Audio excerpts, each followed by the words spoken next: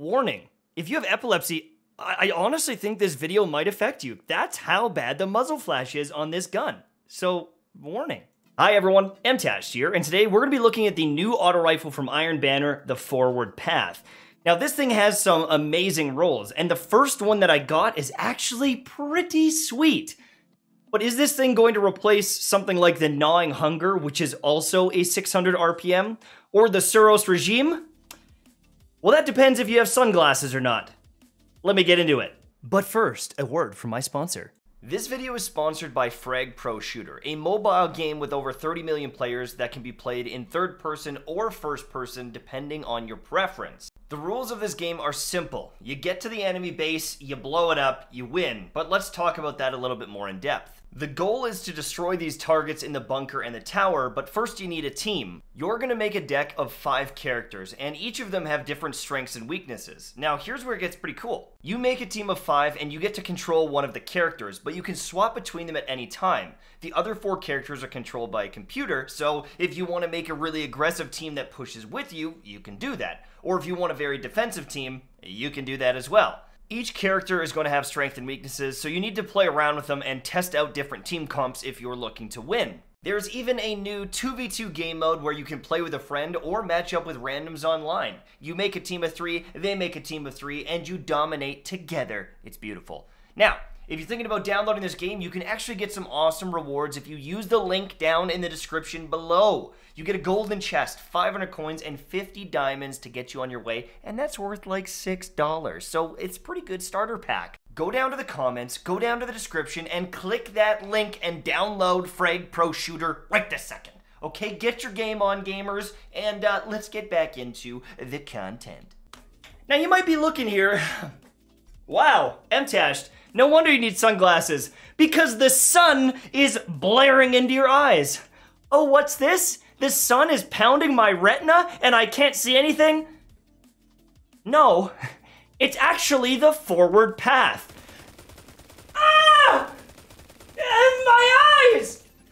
Sorry guys, I'm not sure if you caught that. Are you seeing this muzzle flash right now? Is anyone seeing this muzzle flash now? Let me just show you the Gnawing Hunger, okay? You see, there's like a little bit of muzzle flash, like, hey, I'm shooting the gun. Let's give some feedback that the gun is being fired, okay? You see those little flames? Those little flames trickling into where you're aiming, okay? So let's look at that. And then look at this. Ah! Brother, that muzzle flash isn't just trickling. That muzzle flash is taking over your whole damn reticle.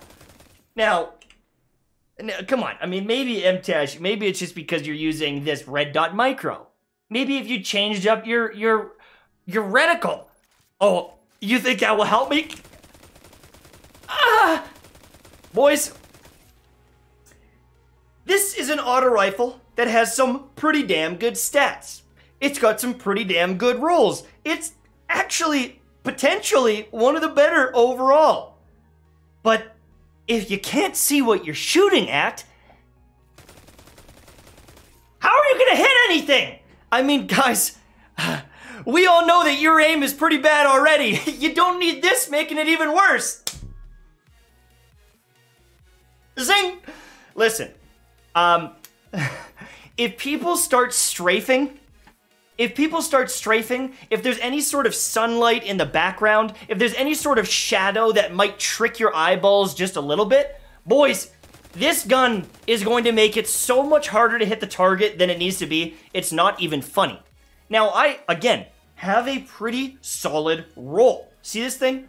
Eye of the Storm? I love this perk. Dynamic sway reduction. This got a buff recently. Not bad, okay? Could I get some more stability here? Sure. You know, could I maybe get some stability here? Absolutely.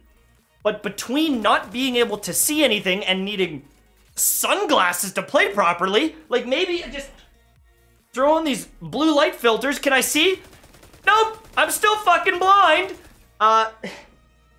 Between that and the overall kick of this gun, I'm struggling. Now, let's go over the roles really quickly and see what you would potentially want. So I didn't really touch on this in the video, but it actually has some really good roles potentially for PvE, right? We've got multi-kill clip, we've got feeding frenzy. There is some potential here if you're looking for a kinetic weapon to use in PvE, but I don't even really mention that. So don't completely throw this thing away. I just don't like it for PvP. Okay, gamers, so let's take a little peek here. There's iron grip, so you can get more stability at the cost of reload speed. Something like this would probably be pretty darn good. The reason I say that is this thing kicks an odd amount. I don't know why it kicks so much or why it feels like it kicks so much, but this iron grip actually might be pretty damn good, especially if you're pairing it with something like dynamic sway reduction. Now, I'm going to test this gun out later, but that doesn't change the fact that you can't see anything while shooting, so I'm not going to be recommending this even if I do get the god roll and it feels nice. There's just better auto rifles in my opinion. I have the Storm, decent. I'm not sure if it kicks in enough to make it worth it, and I personally am not a big fan of tap the trigger, okay? If I'm shooting my auto rifle, I'm shooting it, I'm holding it down. I don't think tap the trigger is it for me, okay? Now, there's another one here, Iron Gaze, which is interesting. It gives you 20 aim assist at the cost of 40 range. Again, need to play it out, but I think the go-to one for me would be this. I understand it'll be slower reload speed, but with the enhanced reload perks and things like that, I think that the stability is probably going to be worth it. You can get some extra range here with accurized rounds. I mean, there are some different scopes, but brothers, I don't know if this is gonna matter, because the one I've tested, they all look like doo-doo. So the first thing I noticed was, oh my god, the muzzle flash. I've already talked about it, but the gun feels a little chunky. Now, I don't know how to quantify chunk, but it feels like it jumps quite a bit, and maybe that is partially the muzzle flash, because I did compare this to something like the Gnawing Hunger, and the recoil pattern, it wasn't that crazy or that different. I tried a counterbalance mod, and honestly, it almost felt better without the counterbalance mod, but that might be a little bit of placebo effect because I started feeling more comfortable with the weapon. Now, this is a 600 RPM weapon, which means it's good. All 600 RPM auto rifles are solid picks. But is this thing the best? No way. There is no way that I can recommend you grinding your ass off looking for the god roll. Now, again, maybe if you have that iron grip and you're getting the extra stability, it could be the meta maker. But until that flash goes away, it's going to be like the Misfit.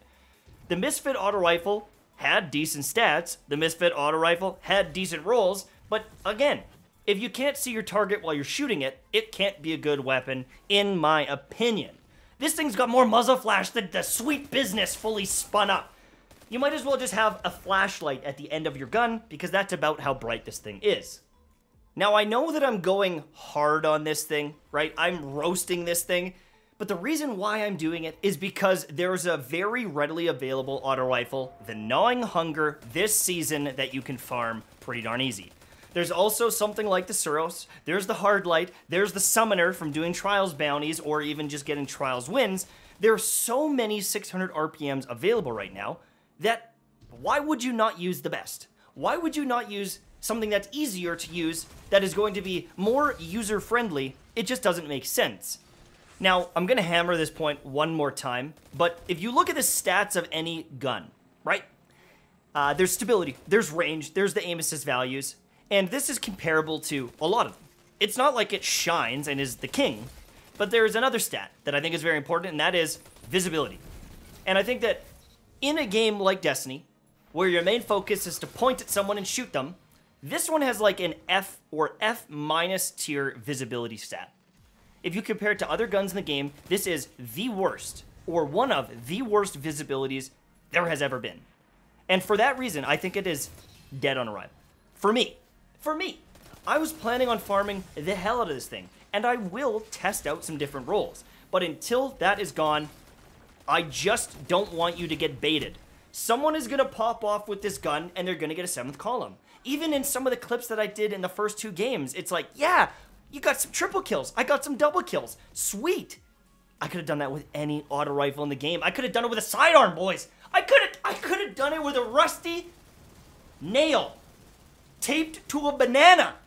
Okay? Just because you can slay with it doesn't mean you should slay with it. Look at the difference in this muzzle flash. Are you catching this? Let me just show you another example so that you can see it full on.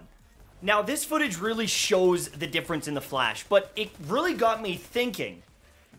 I think that this is Bungie's first attempt at throwing a flashbang, an effective flashbang into Destiny 2. Now, I know that the Striker Titan has a flashbang grenade, but that's nothing compared to this, okay? So here's what I want you to do. I want you to get some Scotch tape, maybe even some duct tape. I don't know what would work best in this situation.